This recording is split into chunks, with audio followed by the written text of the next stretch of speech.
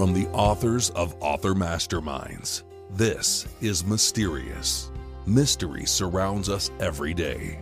Join us and listen to true stories of mystery, from human behavior to nature, and the physical environment to paranormal experiences. The stories are true, even if we can't explain them.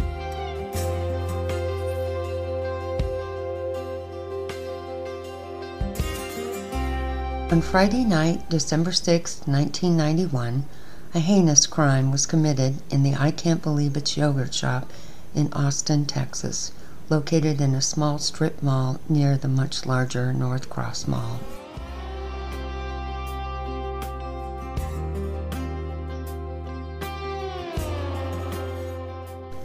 Hi, I'm Victoria Hardesty, author of Action and Adventure with Arabian Horses. I'll be hosting this episode of the Mysterious Podcast, The Yogurt Shop Murders. Author Masterminds and the Readers and Writers Book Club sponsor this podcast. Welcome aboard!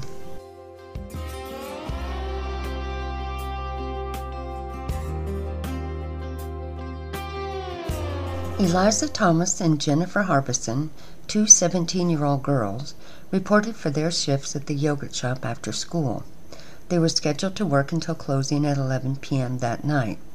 They closed the shop many times before and knew the routine: cleaning tables, stacking chairs on tables, refilling napkin dispensers, cleaning the kitchen in the back, etc. Jennifer's younger sister, 15-year-old Sarah Harbison, and her best friend, 13-year-old Amy Ayers, initially went to the Northcross Mall for a few hours before taking the short walk to the yogurt shop to catch a ride home with Jennifer that evening for a sleepover. Eliza was a senior in high school, working at the yogurt shop for extra money to fund her car. She loved reading and dancing and was highly involved in the high school's Future Farmers of America, FFA chapter. Her mother believed she would go on to become a writer someday. Eliza's best friend, Jennifer Harbison, was also a senior in high school. She was an avid athlete, the manager of the school's drill team, and a member of the track team. She was also a member of the school's FFA program. Eliza got the yogurt shop job first and told Jennifer when there was an opening. Jennifer needed the money to support her car as well. Sarah Harbison was a member of the junior varsity cheerleading squad and a member of FFA. She raised lambs to show at the Travis County Fair and Rodeo. Amy Avery was the only middle school girl in the bunch, but she was best friends with Sarah Harbison. She was active in the same chapter of FFA as the other girls. Amy was on her school's yearbook staff. She was creative and won awards at the local county fair for her needlepoint work. All four girls were animal lovers to the extent that Eliza and Amy wanted to become veterinarians someday. The last sale rung up on the register that night at 10:46 p.m. for a couple who just left a movie theater and wanted a dessert before going home. They saw two men in the shop that looked out of place. According to witnesses, one came in earlier wearing a green jacket. He stalled at the counter, allowing other customers in front of him to place their orders for a while. A mall security officer parked his security car in front of the shop and walked in, observing the young man letting people in line ahead of him. The young man asked him if he was a policeman. The security officer nodded and refused to go ahead of the young man. The young man ordered a Coke in a can, went around the counter, and disappeared into the back room. The security officer asked Eliza where was he going. She told him she allowed him in the back to use the restroom. The man waited around with his yogurt for several minutes, but never saw the young man return to the front of the shop before leaving. Another young man came in, ordered a Coke in a can, and sat with the first young man at a table near the counter. Customers who observed the two thought they looked out of place. They whispered, leaning over the table so no one else could hear their conversation. No one got a good look at the pair because of the heavy jackets and collars up that obscured their view of them. The last customers left the yogurt shop at about 10:48 p.m., leaving the four girls and the two strange young men. There were no witnesses to what happened next. The front door to the shop was locked and the front lights turned off.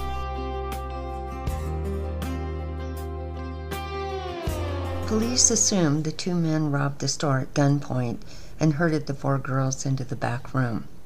They forced the girls to take their clothes off and tied them up and gagged them with their own clothing. At least one of them was raped. They shot all four girls in the back of their head, execution style, with a .22 caliber pistol and a .380 semi-automatic handgun. Amy was shot twice. The first bullet missed her brain. The second shot was through the right side of her head. The perpetrators stacked the bodies in a pile, used cardboard, paper cups, napkins, and anything they could find flammable, poured lighter fluid or gasoline over the pile, and lit it on fire to cover evidence of their crime before they left through the back door, leaving the door wide open.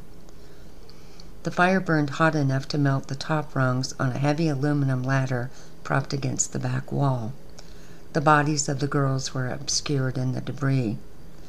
An Austin rookie patrolman, Troy Gay, saw the smoke coming from the back of the shop and called the fire department. They arrived in a hurry to extinguish the flames in the shop and protect the shops next to it. They came in with hoses full on and police backup. After the fire was knocked down, fireman Dave DeVoe saw something in the debris pile and asked, "Oh, is that a foot?" The other firemen dug through the debris and discovered the four bodies. They notified the police.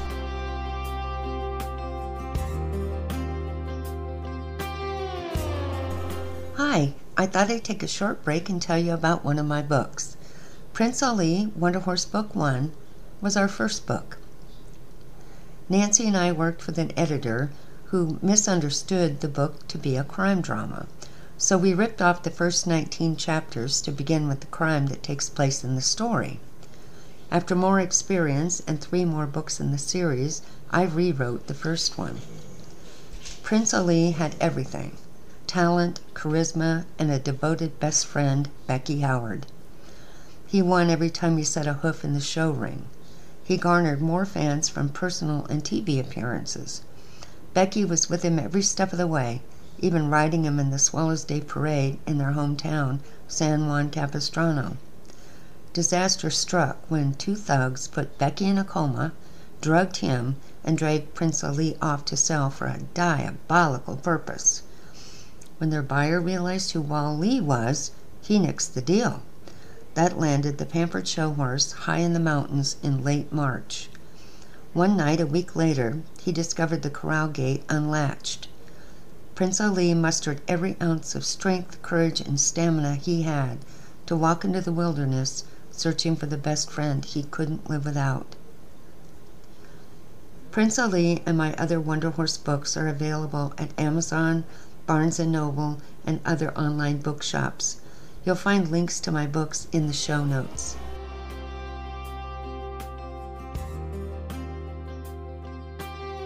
John Jones Jr. was the only homicide detective on duty that night, so he got the call. At the time, he also had a local news crew following him around, filming for a program about homicide in Texas for their local TV station. He made them wait outside in the parking lot until he'd taken a look at the scene himself. Their cameras continued rolling and showed a chaotic scene of public safety officials tramping in and out of what they would soon learn was the scene of a quadruple murder. The first report from the fire department was that 1 body was found. Before Jones arrived, they changed that to 4 bodies. It appeared Amy was not dead when the fire was set. She managed to crawl off the pile of bodies and a few feet beyond before she died. Her body was burned over 60%. Amy also had a sock tied around her neck, looking like someone tried to strangle her. None of the girls were recognizable. Jones was able to identify the girls from cars left in the parking lot, checking in with the owners of the shop, and contacting the parents of the girls whose cars were left behind. Jennifer and Sarah's mom wasn't really upset when they weren't home right after closing the store. Both girls raised animals for the Travis County Fair, and they typically spent time every morning and every evening with their animals. It would not be unusual for them to spend a couple of hours with their animals in the evening. They kept their animals in a barn between the yogurt shop and their home. The yogurt shop murders rocked Austin to the core. 4 beautiful young girls were murdered for a few $100s in the till. A private group of entrepreneurs offered a $100,000 reward for information leading to the arrest of the murderers. The coroner's office completed their autopsies on the girls and included vaginal swabs in case the murderers left DNA behind. They had very little to go on because of the fire and resulting water damage from the fire department washed or burned away any other evidence they may have found for the investigators. They did recover the bullets used to kill the girls, so they knew what weapons came into play. A few days after the murders, 16-year-old Maurice Pierce was in the Northcross Mall with a .22 caliber pistol in his pocket. He was arrested and hauled in for questioning by the police. The gun was the same caliber as one used in the recent murders. Maurice was interrogated over and over and over and finally confessed to the murders. The investigators involved cut him loose because his confession wasn't credible. He didn't have the facts right, and he couldn't answer the questions they were asking him. He did mention 3 other friends during the interview. Robert Springsteen, Michael Scott, Maurice Pierce, and Forrest Welburn became the prime suspects in the case. They were all teenagers at the time, between 16 and 18 years old.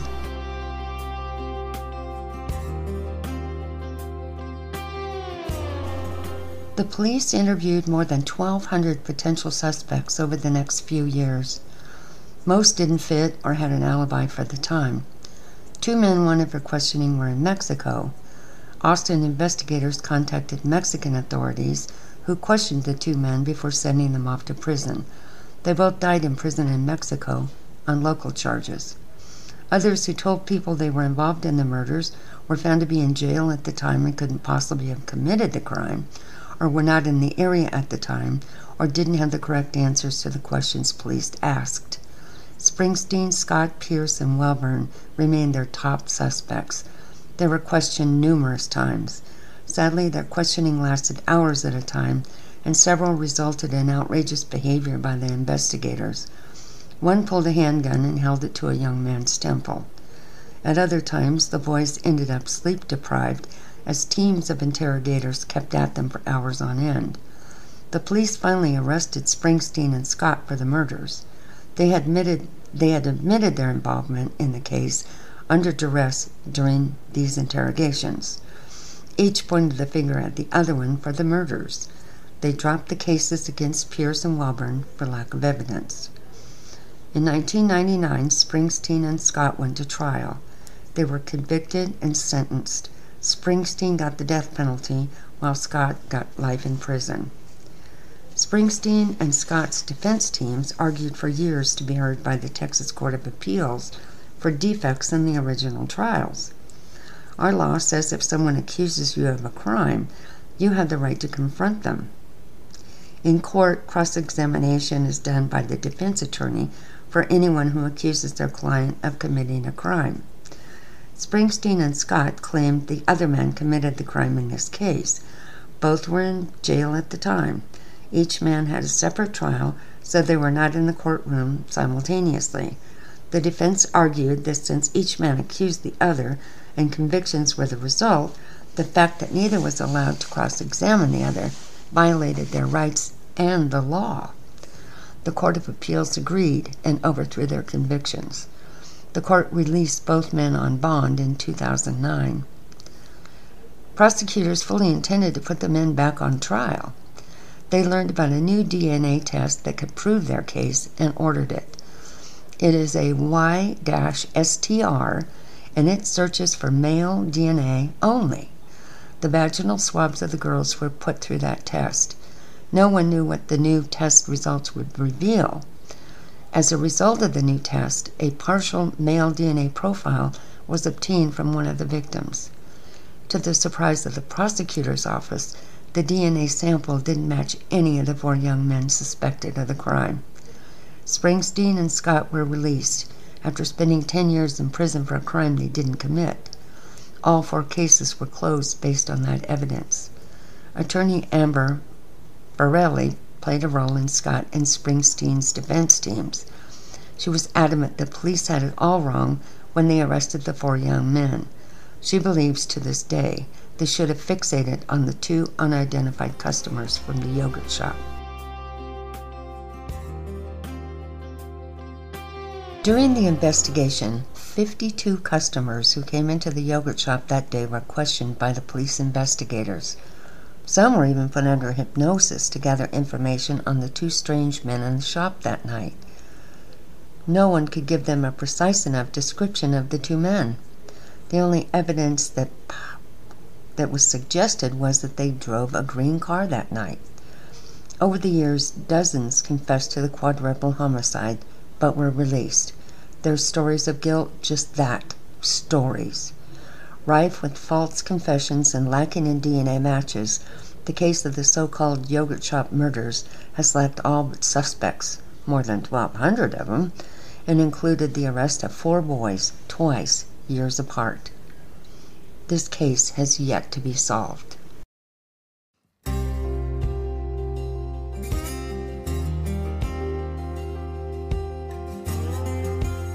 Hi, Victoria again. I just wanted to thank you for listening today. You can find links to the Author Masterminds, the Readers and Writers Book Club, and my books in the show notes. We'll be back soon for another episode of Mysterious. See you then.